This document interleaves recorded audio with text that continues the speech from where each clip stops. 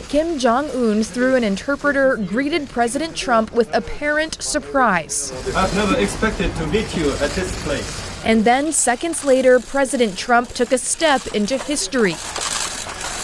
But will the first visit of a sitting U.S. president to North Korea be a step to anything else? We'll see what can happen. Now we'll just see if we can do something. But again, we want to get it right.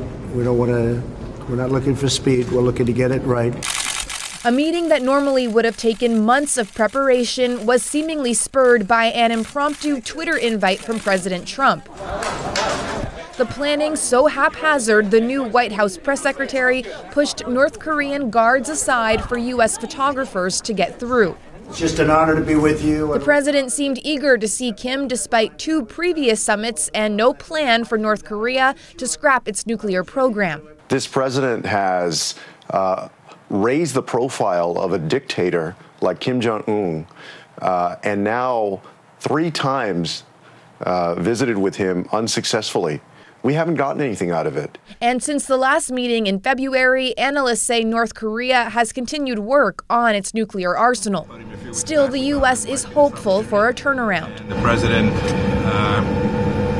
by getting together with Chairman Kim today, broke through and was able to get us the opportunity to get back to the negotiating table.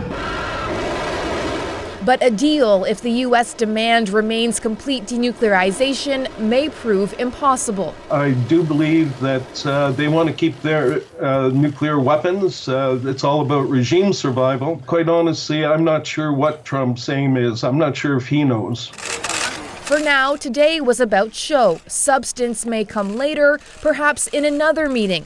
President Trump invited Kim Jong-un to the White House. Ellen Morrow, CBC News, Washington.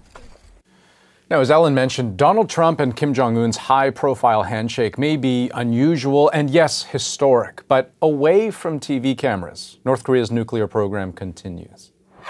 Officials and experts say North Korea is still enriching nuclear fuel. According to one report, over the course of 2018, even as Trump's diplomacy with Kim continued, Pyongyang produced enough material for up to 7 additional warheads. But you acknowledge they haven't even agreed to denuclearize. No, they have not. And there's no expiration date on this offer to continue to negotiate. And North Korea's commitment to halt missile testing? Well, it launched short-range missiles into the sea last month. Trump officials have insisted they want full denuclearization. There's been no wavering on that, right? No wavering. But some see Trump's willingness today to meet Kim where he is as evidence he might accept a less ambitious deal.